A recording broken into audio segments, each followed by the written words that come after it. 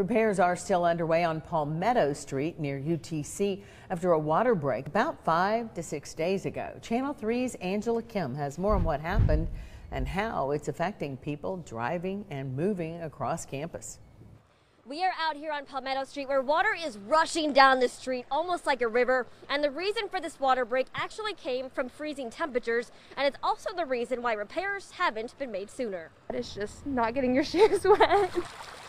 UTC student Katie Cricco typically paints in her studio off of Palmetto Street, but this week she had to relocate. I had a minor leak in my studio, so I had to worry about getting everything off the ground, but other than that, it wasn't too bad. Cricco and many other students and faculty on the campus had to adjust to a water break caused by freezing temperatures last week. With parking, normally I park on the street out there, so that's been kind of blocked off or harder to get to.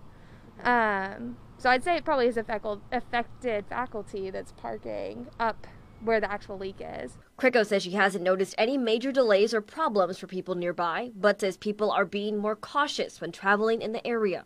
It didn't affect my commute except for just worrying about slipping on the ice walking to class because it ran right down the street that I walked to.